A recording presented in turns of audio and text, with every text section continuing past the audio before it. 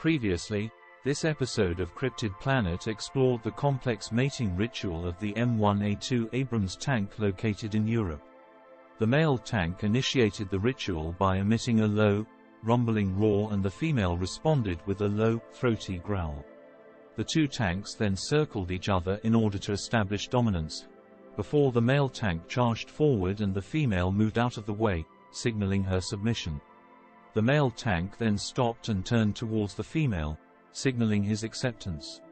The two tanks then moved closer together and touched noses in a sign of affection, completing the ritual.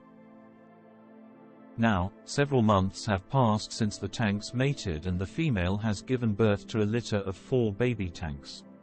The newborns are just beginning to explore the world around them, but they are still too small to leave their mother's side. The father tank stands guard nearby, ready to protect his young from any potential threat. The family of tanks is a sight to behold, and a reminder of the beauty of nature and the power of love.